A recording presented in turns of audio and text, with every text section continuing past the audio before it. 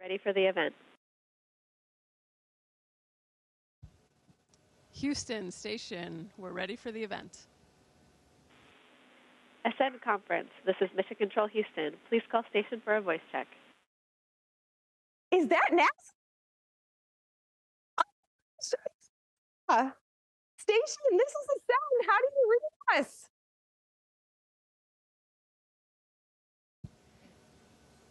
We have you a little bit garbled, but mostly readable. How do you have us? I'll take that. I will take that. Oh my gosh. They're calling from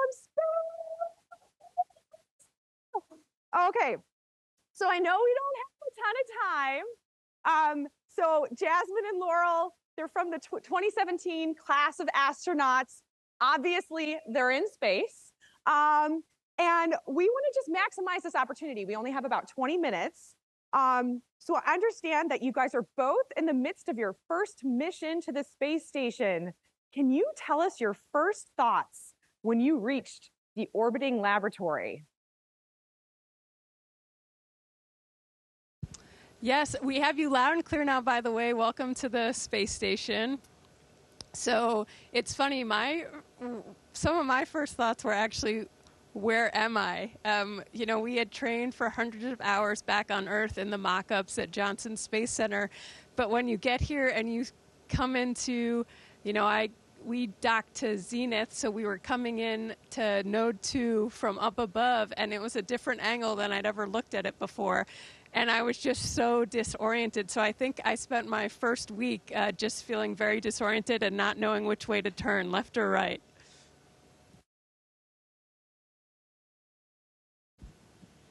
And for me, my most vivid memory of when I got to space station was actually seeing it from Soyuz as we were approaching space station. I had a window right next to me, and I looked out, and all of a sudden, I was like looking inside working, and then the next time I looked out, my whole window was just filled with a solar array and then the truss of space station and actually our airlock and some of our other modules. And just seeing it in person for the first time was... my first thought was oh my God, this is so beautiful. And also, it just really, I've known what a complex and impressive vehicle it was, but seeing it in person for the first time really made me realize, just what an achievement it is that we've accomplished. And also, it's just incredible to see it. Oh my God, this is so cool. And by the way, you guys are both having great hair days. Love this. So the conversation that is taking place, we're in the middle of a session called From Dreaming to Doing. How do we utilize creativity and imagination to accelerate our off-world futures? So in that sense, I would love to hear from the both of you. As you were going to make this journey to be an astronaut, what inspired you? Was it art? Was it a song? Was it a movie?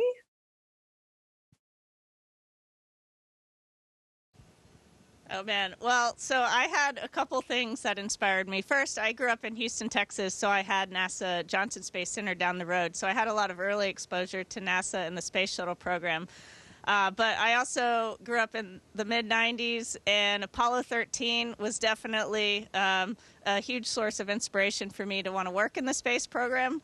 And then there were also, you mentioned music, and the first two CDs I had, I think, were Red Hot Chili Peppers, because they had a song on it called Airplane, and also Dave Matthews Band, Satellite. They weren't really singing about airplanes and satellites, but middle school me was super excited about those songs. And for me, it also started at a young age. For me, initially, it was inspired by a book report I did on Valentina Tereshkova. And I'll be honest, I don't remember the details of the book I read, but I do remember making an astronaut costume with my mom and wearing it into school that day to pretend I was Valentina Tereshkova. And then as I got older, same as Loral, actually, Apollo 13 was one of my highlight movie-going experiences as a kid, and just seeing what people could accomplish when they work together to tackle a problem, and it just grew from there as I got older. Well, I just have to say, I am a huge Red Hot Chili Peppers fan. So you guys were already like two awesome kick-ass girls in my book, but this is taking it to a whole new level. Okay, so our theme this year at Ascend is all about accelerating our sustainable off-world futures through collaboration. What does collaboration mean for each of you, and why do you feel it's so important?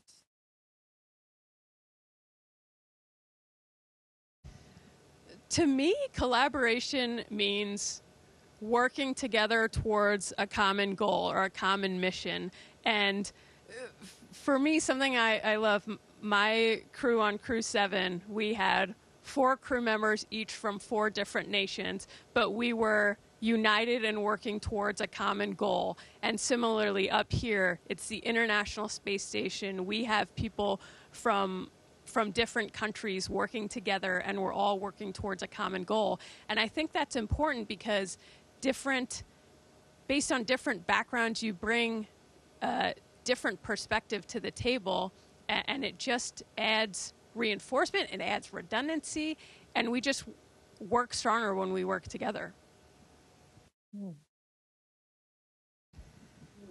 And I'll just add to what Jas said, because I feel the same way about all of it. I think one of the best parts of our job right now is the international aspect of it. And all the people that we get to collaborate, both from different countries and also within the United States.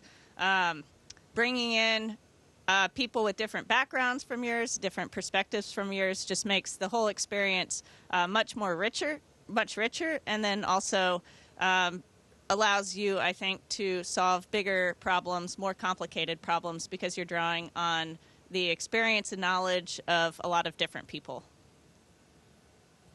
Wow, thank you to the both of you for those answers. I think they know a thing or two about collaboration. So you hear a lot from prior astronauts about the ability to look at humanity differently when you get to the space station and how you feel about Earth. Is that true for both of you as well? Like, has your perspective changed now because you have this overview effect?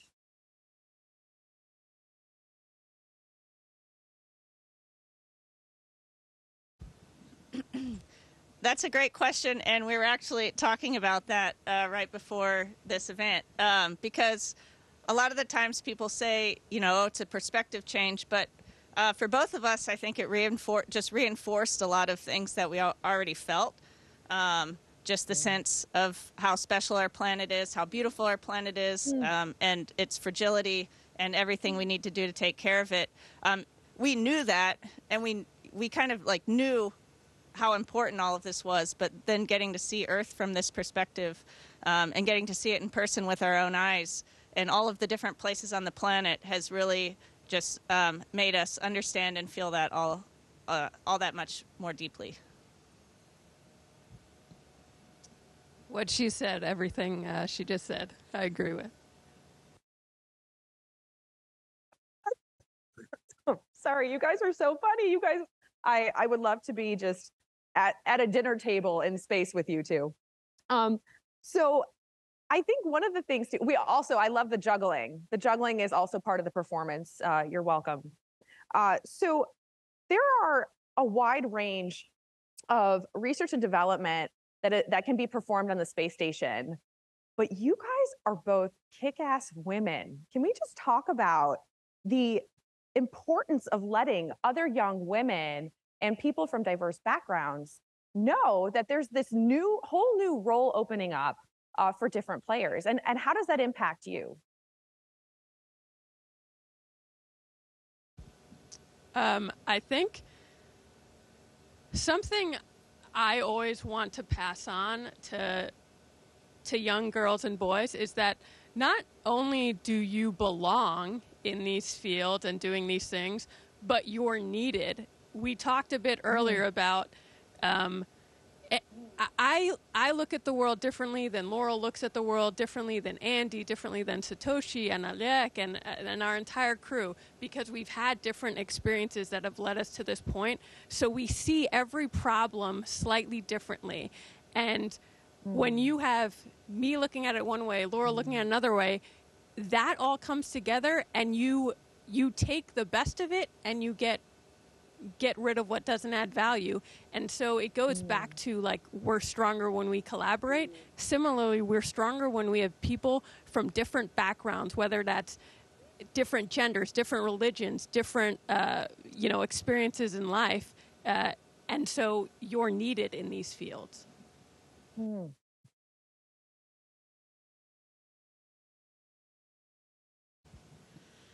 I love similarly also. Oh, go ahead. Second delay. I love the microphone toss you guys just provided too. That was pretty awesome. So other than standing here giving interviews to conferences, what do you guys actually do on the space station? Well, we've spent most of our days doing a mix of science and maintenance activities. So a typical day for us looks like waking up, having breakfast like you would at home, and then we usually have a morning meeting with the ground teams just to sync up. And then for the rest of the day, we are scattered all over space station. Some of us are working on different science research projects. Some of us are doing maintenance, repairing different components and different systems on space station, and then also at some point in the day we work out for about 2 hours a day as well.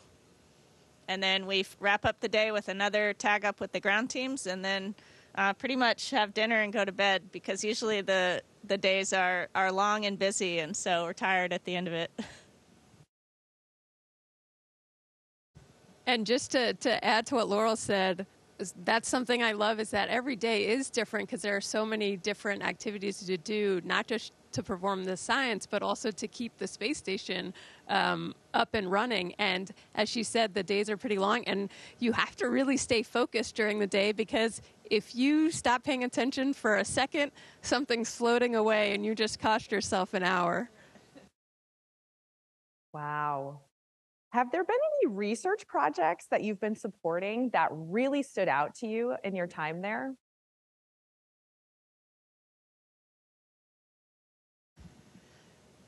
Definitely. One of the big research projects that I'm involved in is a project called CIPHER, and it's a series of 14 different medical studies that are all on me. So I'm the research subject.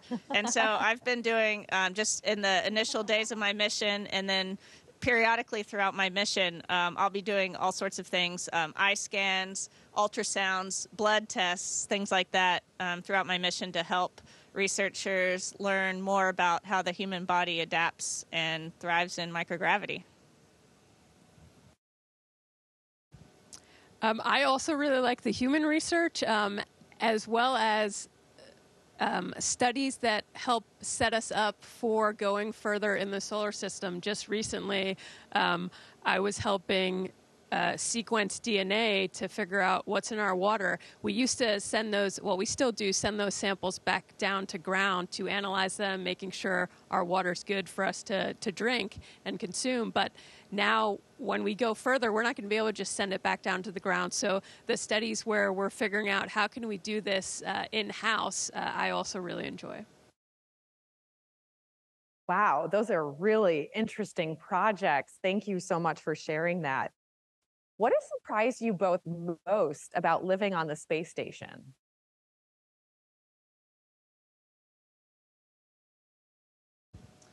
Honestly, Loral touched on this earlier, but something for me, I didn't realize how amazed and enamored I would be by the space station itself. I had heard from everyone, wow, looking back at Earth is incredible, but I remember the first time, so I didn't have a good view of the space station as we approached in Dragon, because I had my displays in front of me. So the first time I really saw the outside was when I went to look outside the cupola window. And I didn't realize I would be just so enamored by it's just a marvel, like that we have constructed this space station in low Earth orbit, and every aspect of it is just an amazing piece of technology.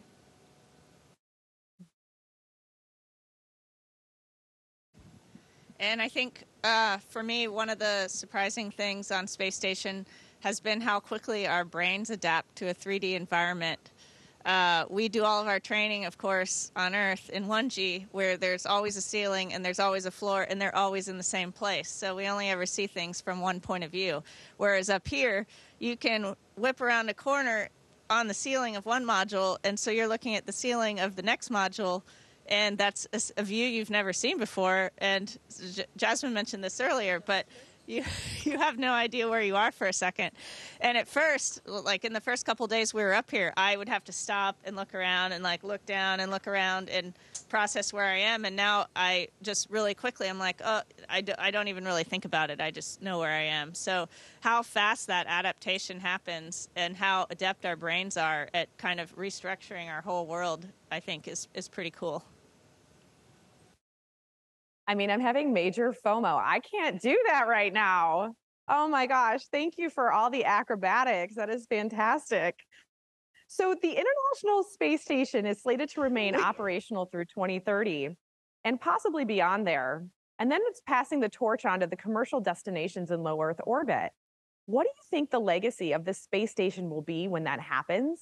And how can the work you are both performing assist in that transition?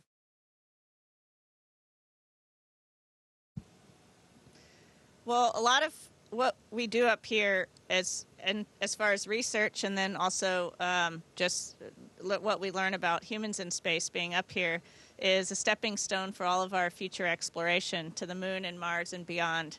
And so the ISS is really a huge step towards those goals. And I think that we'll look back and say, well, all the work that we did on the space station is what made this possible. And then I think as far as the legacy of the space station, one of the most important parts of that is the international partnerships that we've developed and all the work that we've done working with other countries in the world. It's kind of an unparalleled cooperative project in the world that I don't think there are a lot of other things that you can point to and say, look at all these countries that are involved in this project and look at what they've done. And so I think one of the most important legacies of Space Station will just be in that international partnership and everything that we have achieved together.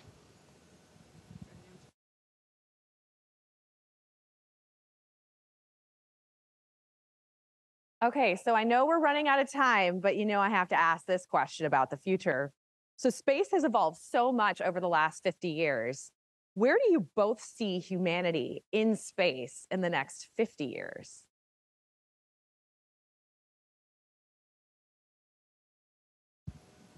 I personally hope that space does. We've seen it in the last few years becoming more and more accessible than it ever was. But still, most people, right now can't just get up to space easily. I hope that accessibility continues to increase over the next 50 years. Because as you said, we both had, but we knew the Earth was a special place. But when you come up here and see it in the way that we do, it's just like instantaneous evidence of all that. And so if more people could see that, I think it would really be valuable. And I agree. It's my dream, too, that more people can come up here and see these views. I think our planet will be a better place the more people can come up here and see the Earth from this perspective. Well, I know we are running out of time. We got one more minute. So I just wanted to take the opportunity from Ascend to say thank you for calling us from space. It sounds like you guys have very busy day jobs, but this was such an incredible opportunity. And we are sending all of our love from Earth up to above and Ad Astra. Thank you so much, ladies. Go boldly into the future. Thank you. It's been great. Thanks for all the great questions. Station, this is Houston ACR. That concludes the event. Thank you. Thank you to all participants from Ascend Station. We are now resuming operational audio communications.